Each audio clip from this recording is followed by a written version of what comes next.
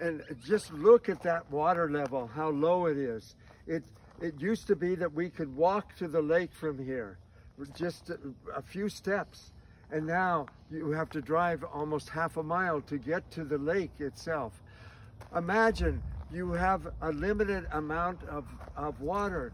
You don't just keep pouring the water out, yet that's what the leaders of this country and of this area and of California and Arizona have done. Rather than calculate how many acre-feet of water you're going to have in the year, and then allocating each subdivision, each user of the lake, a percentage of that so that the lake level stays high. Another aspect